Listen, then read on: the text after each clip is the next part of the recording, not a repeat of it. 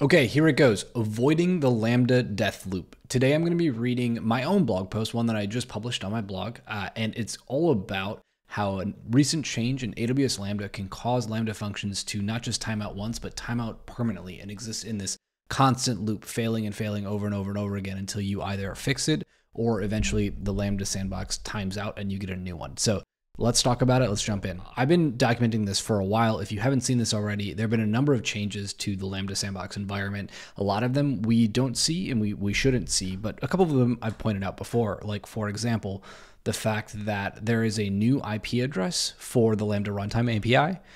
Previously, it ran on localhost on port 9001.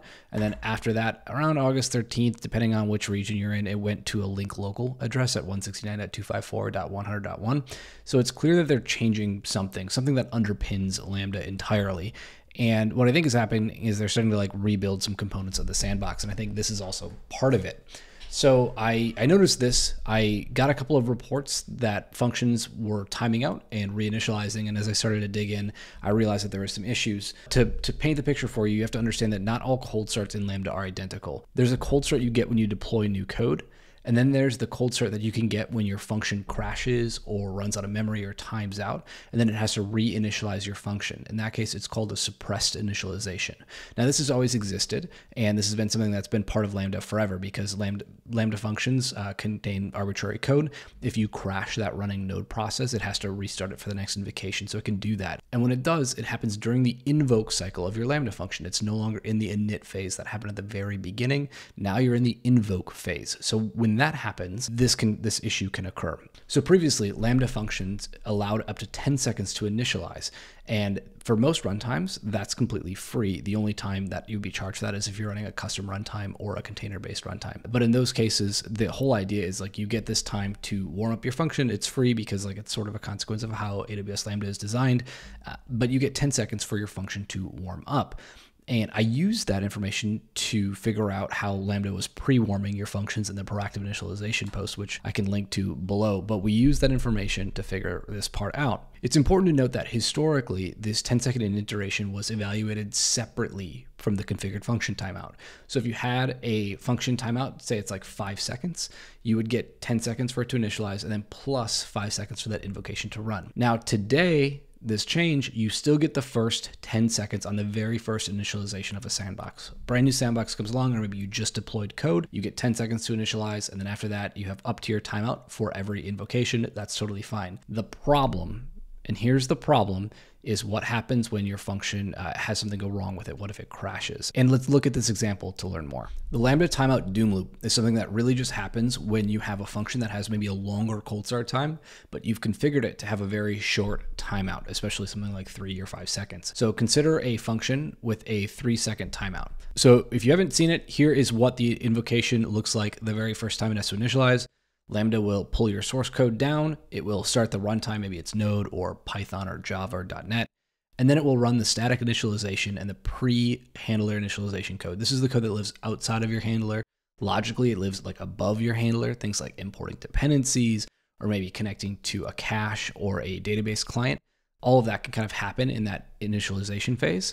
And then after that, let's say you have an invoke phase that runs, and that's pretty typical. So in this example, it's about a 3-second initialization and then a 1-second invocation time. And let's just take that as an example here. Okay, but let's say something comes along, you have another invocation, maybe it is the second one, or maybe it's just a next invocation, which runs all the way to a timeout. It runs for a full 3 seconds. So at that point, Lambda kills your sandbox, it kills that node process or that Python process, and that invocation is dead.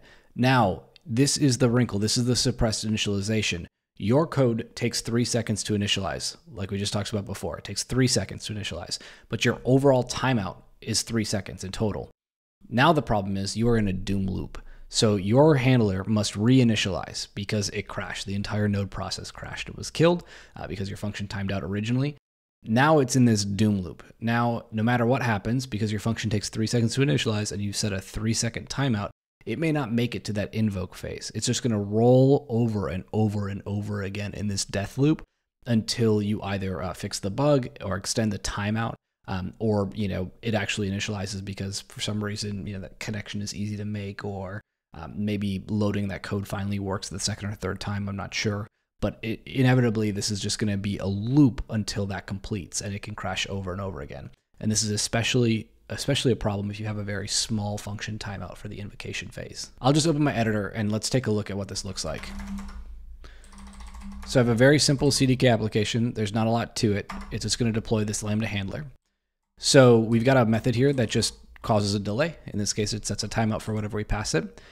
And what we'll do is in the static initialization phase, this is time outside of the handler, right above the handler. This is going to run when the function initializes. We're going to use a top level await and wait for 3 seconds to simulate like a longer iteration. Again, maybe this could be creating a network connection. It could be connected to a cache. It could be pulling some secrets down or something. And then we'll log that the initialization finished. And then our actual handler, our actual serverless function, it's not going to do much. It's just going to look and see what the query string parameters are. And if we pass the crash parameter, we'll go ahead and wait 5 seconds. This will bring us to that timeout. Otherwise, it will just return 200 and say, okay, hello from Lambda. And here's the idea. We're going to initialize, and that very first time, remember, we get 10 seconds. So this 3-second initialization will be totally fine. And then we'll run the normal handler, no problem. And then on the second invocation, we'll pass the crash parameter and the function will time out. It'll error.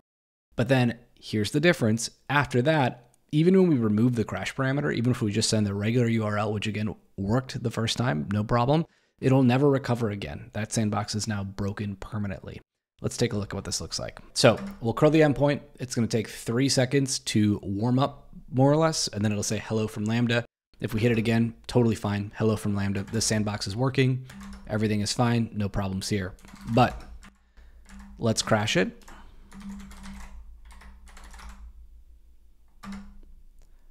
So now it's going to run past that 3-second timeout into this crash. And now there's an internal server error. But now let's go back. Let's just use the regular endpoint, which we just saw worked just fine, no problems. Now, no matter what we do here, this sandbox is broken. It cannot be recovered. It is just going to permanently, indefinitely loop forever until we either redeploy it or change an environment variable or force a cold start, or we actually fix the code. This is the Lambda doom loop. This is what I'm trying to convince all of you that you should avoid.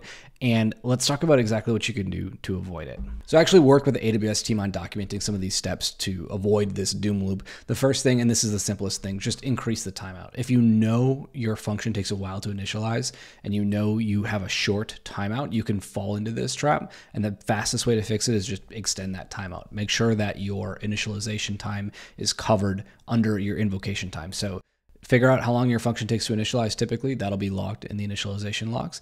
And then add to it about the longest you think a normal request or invocation would take, and then just set that as your configured timeout. That's super important to do here because like I showed earlier, if you don't have this, your function can get into this infinite loop and crash forever. If you still have some headroom, if your function initialization is mostly interpreting code, right? You have just a lot of code you have to load. You're not necessarily waiting for IO for like a network connection or TLS negotiation to occur.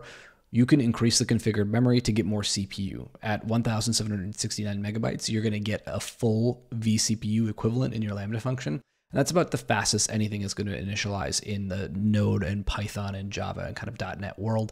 I don't think any of those runtimes take advantage of additional cores to do static initialization or pre-interpretation. So I think right about there is probably the sweet spot. Now, if you've done that already and you're still maybe having some issues or you're worried about it, it's time to actually take a hard look at your function initialization. I gave a whole talk on this at reInvent 2023. That's how I kind of became known as the king of cold starts or whatever I get quoted as. So you can take a look. There's a lot of tips in there. I've also written another blog post here about lazy loading, and I'll add a link in the description below. Finally, you also should consider modifying your function code so that things like a timeout don't cause your environment to error and then fall into this loop. You can do that by not crashing the node process, which is basically what I'm doing by running all the way to a timeout. If you want to avoid that in your own code, you can actually race the deadline by using the provided get remaining time in milliseconds method. It's on the context object. So you can sort of set like a promise timeout and a promise.race between your code and that code. And then you can actually just return like a timeout error without actually crashing the process, and that'll prevent that from happening. These are now all in the docs as well. So I'm really glad that AWS was able to get these out. It covers all of these different cases that you can use to avoid this problem. I'll also leave a link to this below, but it's important to know that there are strategies for this. I just don't want this to take you or anyone else by surprise. And I know that a bunch of you won't read the blog post, but you will watch a YouTube video. I hope you liked it. If you did, please hit the like button and subscribe. If you didn't, leave me a comment. Let me know what I got wrong. Thanks a lot. See you in the next one. Good luck.